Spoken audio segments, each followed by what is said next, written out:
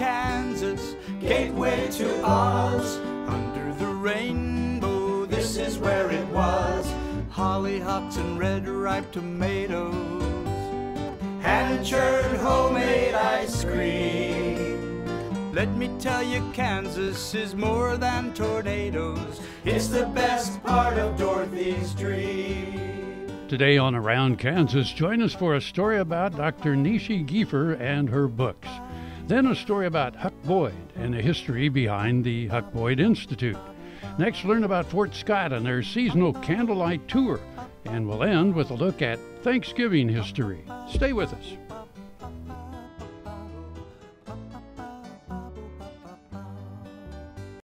Closed captioning brought to you by Ag Promo Source. Together we grow.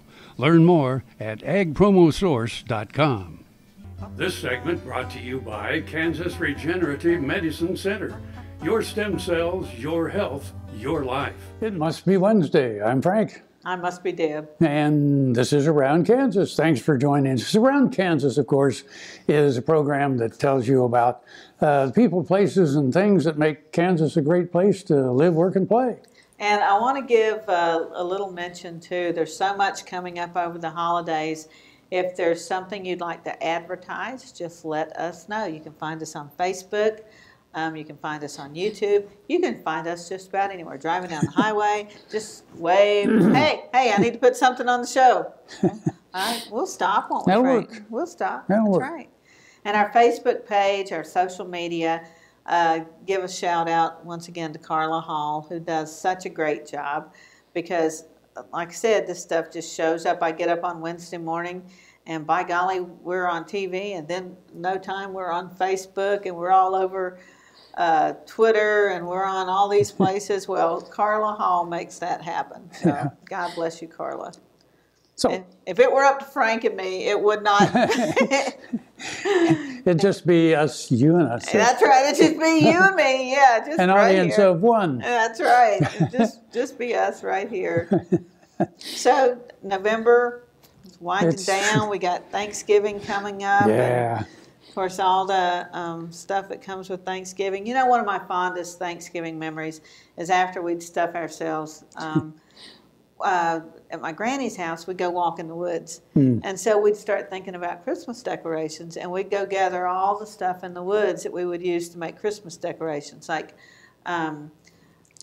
pine, like white pine tips, and laurel, which we called ivy, but it was actually mountain laurel. And you'd cut, mountain laurel stays green all winter. And so you'd cut that and use it for decorations. Running cedar, all these things. We'd take a tow sack with us in the woods, and all of us kids and aunts and uncles, we'd just go walking through the woods, picking up stuff to decorate with, and walk off that dinner, and then we'd come back and have another piece of sweet potato pie.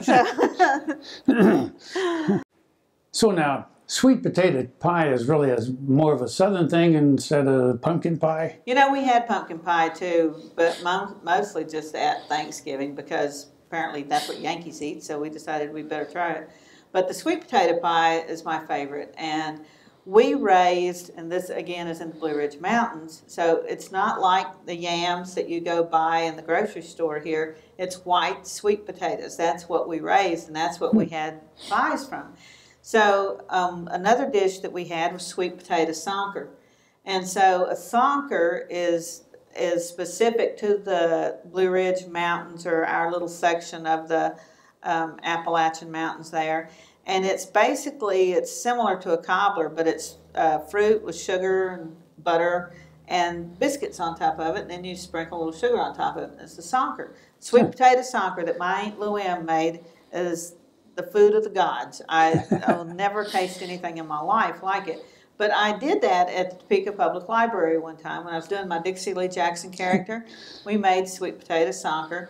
I ordered sweet potatoes from Mississippi. And the sweet potatoes, the white sweet potatoes came, and gosh, what was that guy's name? But there was a little certificate in there. They were certified weevil-free sweet potatoes, and the the guy who was the head of the Department of Agriculture was a veterinarian, so he had specified these were weevil-free. I saved that little, I think I still got it, that little certificate about it. I don't think our white sweet potatoes were certified. I don't believe they were. I don't recall having a boll weevil problem, but they weren't. We didn't use certified potatoes in my day, Frank. We just used plain old sweet potatoes. But sweet potato pie. Sweet potato pie. Sweet tea. You know, if I go, I'll do that sometime. I'm promising you a pumpkin pie, and I swear I will do some white sweet potato pie sometime. That'd be good. Okay. It is dying.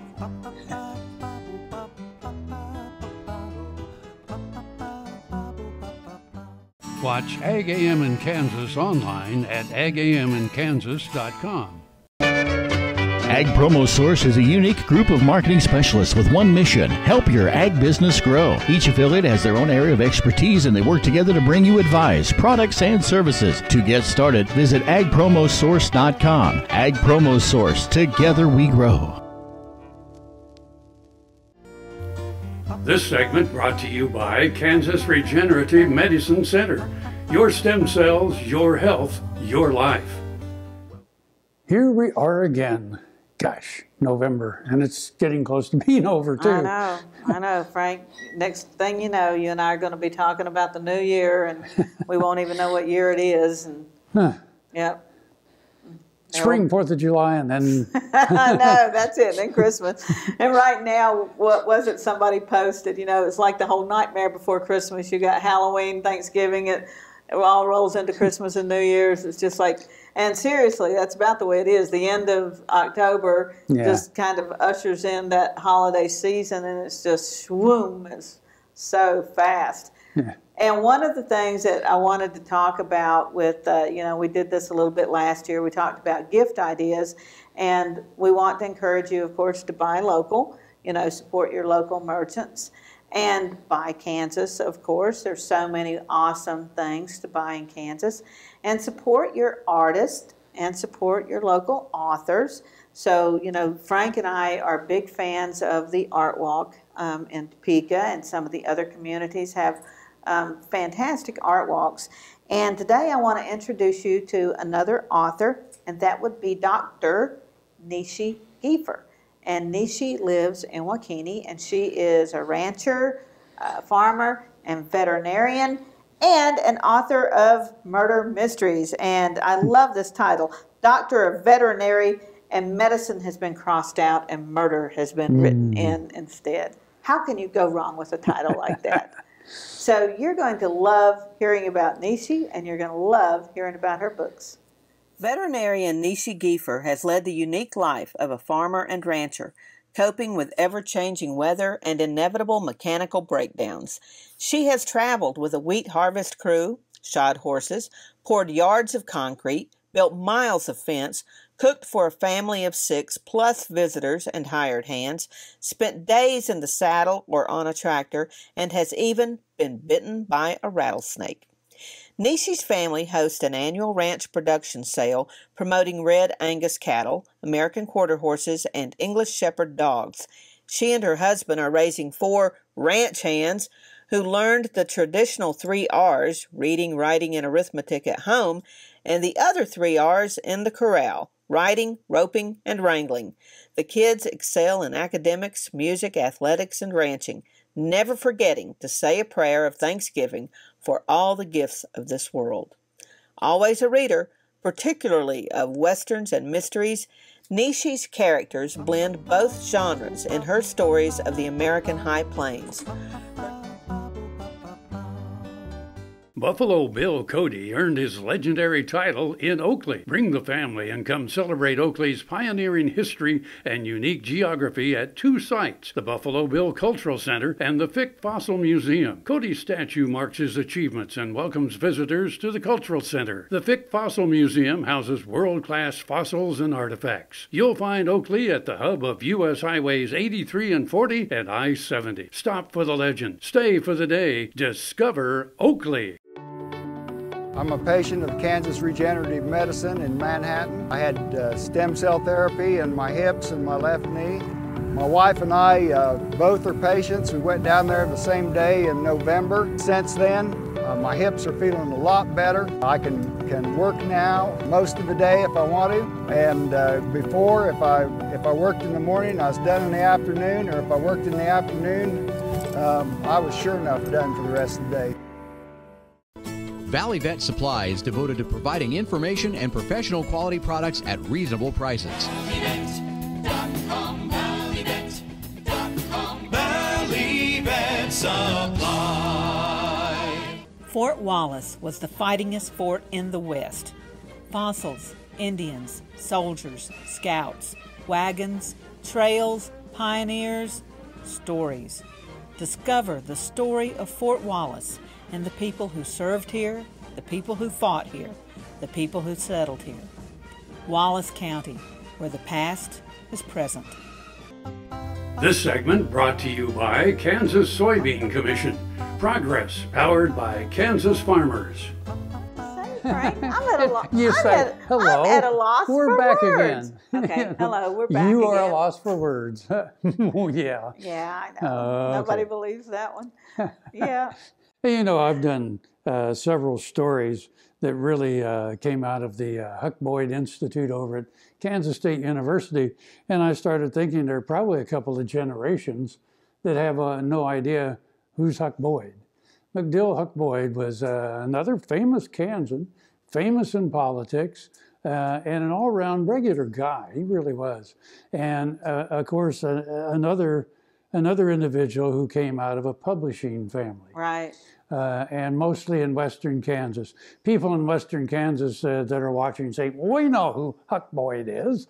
We still read the newspapers that his family used to publish out here. Here on the program, we've done several stories developed by the Huck Boyd National Institute for Rural Development and the Huck Boyd National Center for Community Media. Just who was Huck Boyd? Well, Boyd for decades was the publisher of the Phillips County Review, a weekly newspaper in his hometown. His parents, Frank W. and Mamie Alexander Boyd, purchased the paper the year he was born. Frank had previously been the editor since 1902 of the Phillips County Post. The couple changed the name of the paper from the Post to the Review. There was considerable competition at that time in sparsely populated Phillips County, with 4 other newspapers in Phillipsburg and other publications in neighboring smaller towns.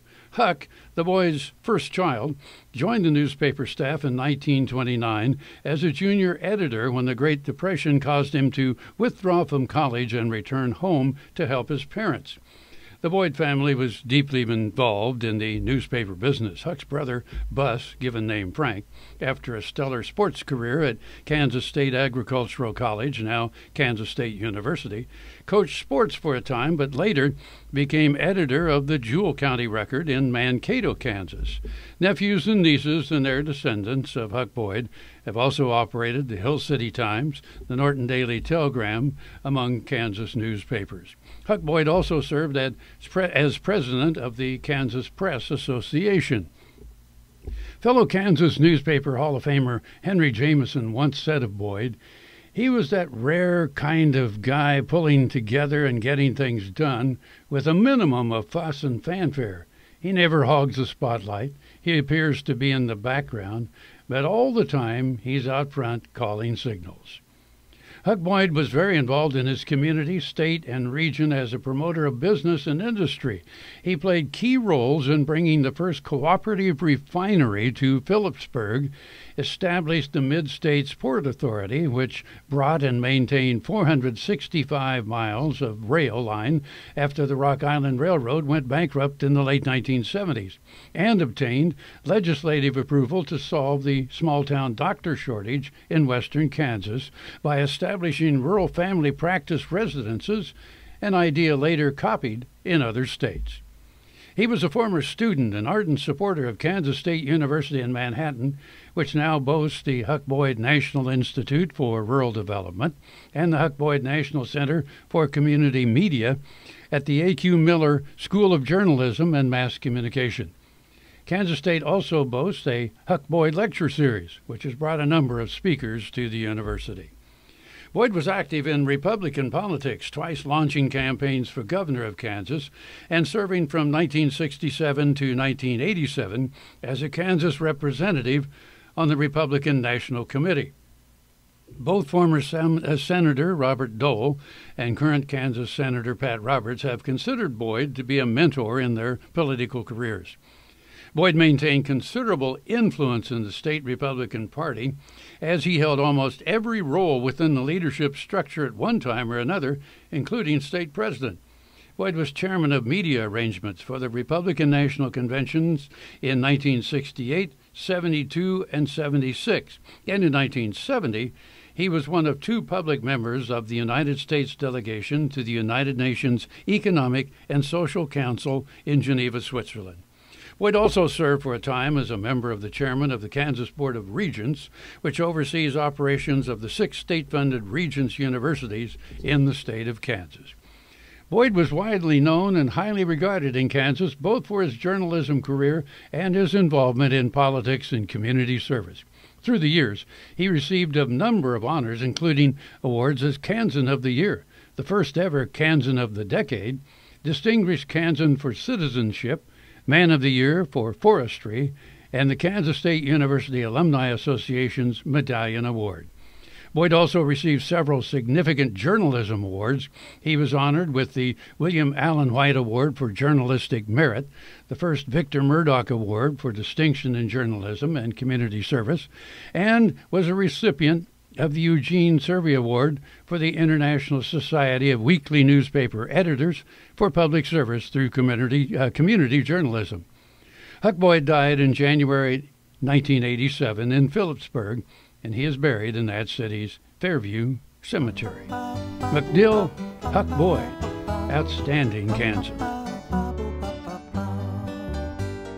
Welcome to the Jerry Thomas Gallery and Collection, where we showcase my renowned frontier military and Native American artifacts. Behind me you see a touch of fall. We put together not only the beauty of Micah Highwalking, who is the first graduate of West Point of the Northern Cheyenne people and a dear friend, but also a Hudson's Bay blanket that I have here in the gallery. The unique opportunity that I was able to have was we unveiled this painting and surprised Micah at Custer Battlefield, a true honor.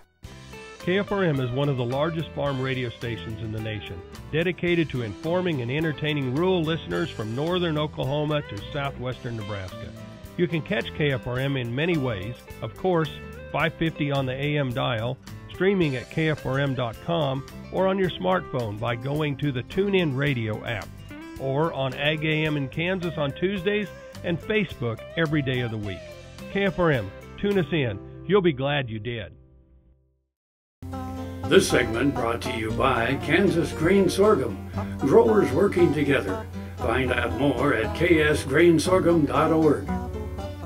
Are you going to let me talk again? I was going to wait her out. So anyway, hi, I'm Frank. She's Deb, I think. And here we are. This is Around Kansas. Yeah. You know, speaking of meds, I don't think yours have kicked in yet, Frank. Yeah. So, you know, in my brain is the song, "Oh Christmas Tree, Oh Christmas Tree." And there's songs about Christmas trees and all that, but how many candlelight songs are there? Huh. Gosh. Candlelight songs. Yeah. I'm sure there's some. I mean, because a lot of candles always creates a mood and all of that. What I'm doing is I'm leading in to her story about candlelights. Fort Scott National Historic Site will celebrate its 175th anniversary by presenting its 36th annual Candlelight Tour. The theme for this year's Candlelight Tour is Happiness Amid Hardship. The tour will feature 5 scenes from the 1840s at Fort Scott, the years that it was an active military fort. Traditionally, the site's Candlelight Tour has been ghosted, meaning that the reenactors in the scene do not interact with or even recognize the people on the tour. This year, Fort Scott staff is changing things up so that there is some audience participation in most of the scenes. Visitors might join in dancing at the Dragoon Barracks, participate in an evening social at the officers' quarters, or discuss at the Sutler store the reasons why they are going to become Oregon pioneers. During the Candlelight Tour, over 700 candle lanterns illuminate the site, and over 100 reenactors Bring the Fort to Life.